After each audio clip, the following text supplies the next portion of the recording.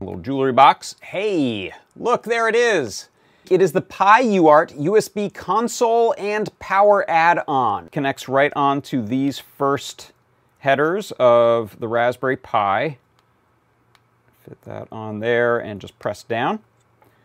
So I'm plugging in USB-C there, and then I'm going to flick on the power switch. What I'll do is connect to it using screen. So I'll type in my username, password, which it's going to tell you I haven't changed. Now you can do things from here like adjust configurations. Maybe this is a headless setup. Let's say edit the config.